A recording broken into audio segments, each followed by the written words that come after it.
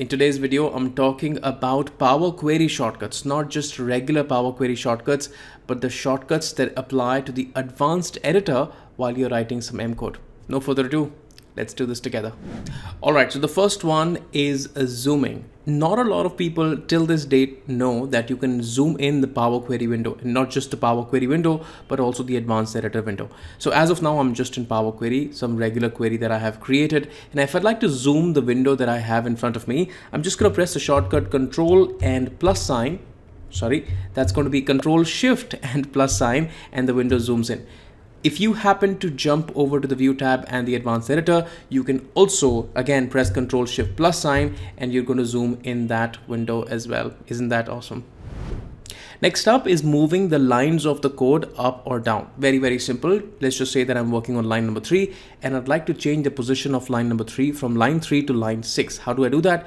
You don't have to select the line. You don't have to make sure that you're at the start of the line, nor do you have to make sure that you're at the end of the line. Be anywhere in the line and just press the shortcut Alt and down arrow and you will change the position of the line wherever you'd like to take it. If in case you had 2 lines selected, note that the selection as of now is a partial selection, not the full lines have been selected. And even if I now press the Alt down arrow or Alt up arrow, the entire lines that I have been selected, they actually move up or down in the code. Awesome. Next up is duplicating the lines of the code. It's pretty much the same shortcut, but just one extra key to press. Now you could be anywhere between the line right here. And now this time to duplicate line number 3, which is change type, I'm going to press the simple shortcut Alt Shift down arrow and I have just duplicated that line. In case you did select 2 lines, even partial selection is okay. And if I now pressed Alt Shift down arrow, I've actually duplicated 2 lines of the code. Awesome. The next one is moving the screen. Let's just say that you're working with a really long piece of code, the M code right here. Now, as of now, my current selection is somewhere in line number 3, maybe at the start.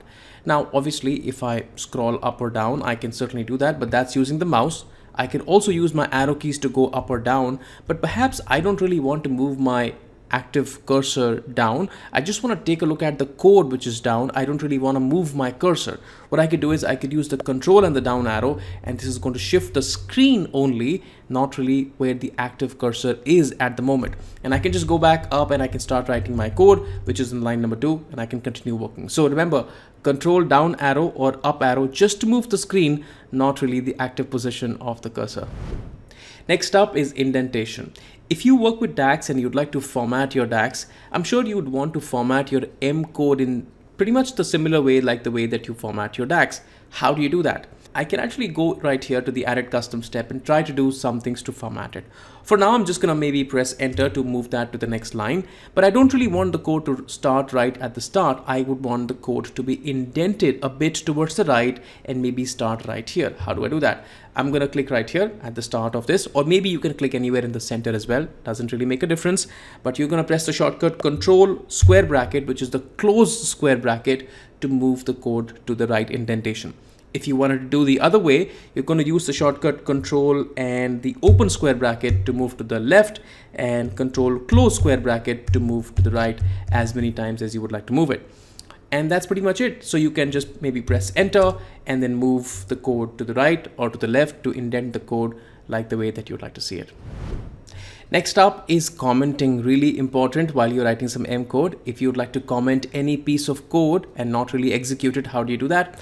What you can do is maybe just add 2 slashes at the start, and this is going to maybe do the trick of commenting. But how do you do that with the shortcut? What you can do is maybe pick up any piece of code. You can even go select somewhere in the middle, or maybe select a bunch of lines and then use the shortcut Control and /. I believe that's a /. Yes, it is. So Control / is the shortcut to comment the line. In case you would like to uncomment your code, you can simply press that once again, Control /, and this is going to uncomment the line. Final shortcut, deleting the lines of code. How do you do that? You can just maybe select anywhere in the middle of the line and use the shortcut Control Shift K to delete one single line. If you happen to select multiple lines, you can just use the shortcut Control Shift K once again to delete the lines. Of course, you can get them back by pressing Ctrl Z till the time you're there in the advanced editor. The last one, how do you save the advanced editor in the quick access toolbar to get access to that very, very quickly? If you're working with the advanced editor, most of the times this is going to be super handy and probably save you like maybe 2 seconds in the entire day. How do you do that? You can go over to the view tab, click on the advanced editor, right click and say that you would like to add that particular tool to your quick access toolbar. Once you do that, in the quick access toolbar, you're going to see that you have the advanced editor added. How do you access that is just by tapping the Alt key on the keyboard, and you can see that since I added the advanced editor on the first position of the quick access toolbar, I just have to press 1 to access that. Now, in the first time that looks long, but if you quickly press Alt 1, this is going to open up the advanced editor and you just saved 2 seconds. Alright, that's been it. These are my personal Power Query shortcuts that I happen to use in the advanced editor while writing the M code. And guess what? Most of these shortcuts are also going to work in DAX. And just in case you are using VS Code, Visual Studio Code, for any developmental work, these shortcuts are mostly applicable to that as well. I'm going to leave a few links to the videos that I have done on DAX shortcuts in the past, and you should take a look at that as well. That's been it. Let me know if you have any questions around this. I'll be glad to reply. In the end, a big shout about my DAX and my Power Query courses in case you're starting out your journey with Power BI. And Power Query and DAX seem to be hard and you'd like to master the fundamentals first and then proceed on to solving more difficult, more challenging problems of your own data, I'd highly recommend that you take a look at my courses. It's going to be super awesome. Thanks so much, and I'll catch you guys in the next one. Cheers.